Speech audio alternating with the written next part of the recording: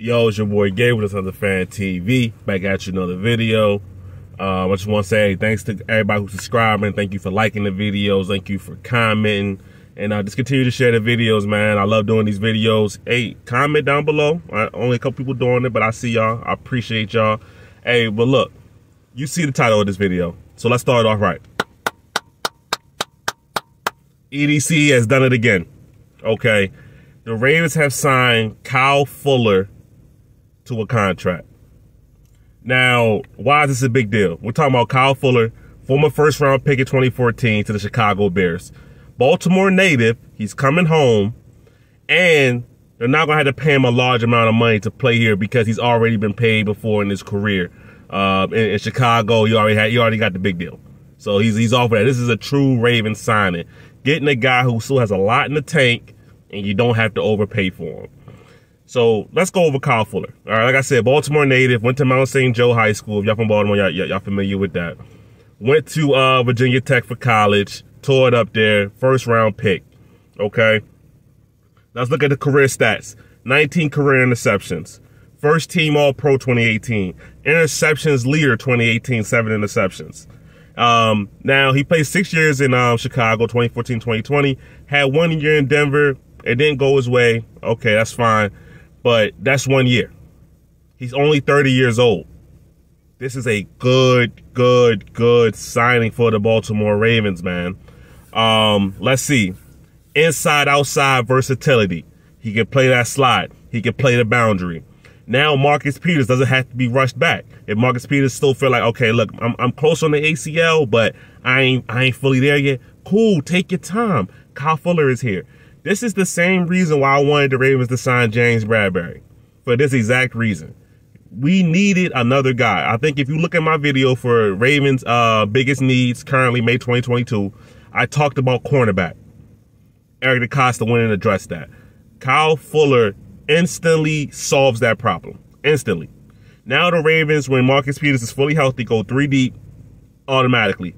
Fuller, Humphrey, Peters. Now you can rotate the young guys in. They don't have to have a big role. Stevens can rotate in. Armour Davis can rotate in. Pepe Williams can rotate in. It's a beautiful signing. How much security this gives the Ravens just on a conscious level, as far as like we don't have to throw the young guys to the fire. Beautiful signing. Okay, another reason I like the signing. Marlon Humphrey can now play some slot. I've been saying this. A bunch of other Ravens fans have been saying this. When Marlon is around the football, locked in and engaged, that's the best Marlon Humphrey. And when that happens is when he's in the slot, man. Yo, if y'all can't tell, I'm fired up about this signing. Like no, no lie, I'm fired up about this signing. So this gives the Ravens now legitimately. You gotta show me a better secondary than what the Baltimore Ravens have put together. You have to show me a better secondary. It's on paper. They haven't played together. I know. I get it. It's a new system coming in with Mike McDonald. We're going to get all the little precursors out there. Why it can't be this. But on paper, you got to show me a better secondary than what the Baltimore Ravens have put together. EDC, I'm going to clap it up for you the second time in this video. Good job. Good signing.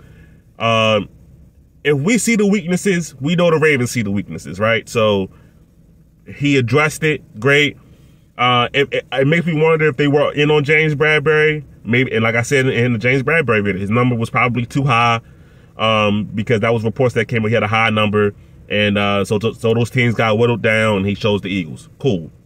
Kyle Fuller is another guy on our list. He's on that tier with like the AJ Bouye and things like that, but he's probably, if not the best guy, at least a top 3 guy that was remaining out there for the cornerbacks. So the Ravens signed Kyle Fuller. Instantly boost their defense again. This is a defense we were already talking about as a revamped defense. And what do? They get better.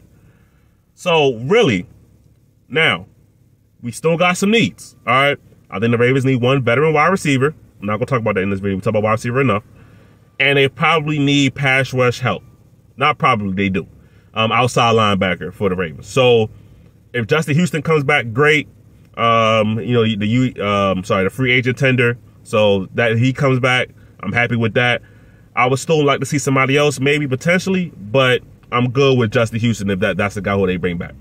So I'm fine with that. But this Ravens secondary, beautiful. Hey, Cincinnati, y'all want to line up with y'all 3 wide receivers? Love it.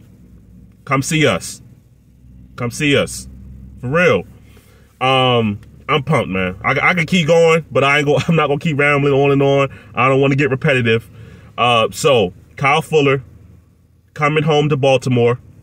Baltimore native, Baltimore Raven. Shout out EDC, great signing. Shout out to the team, great signing.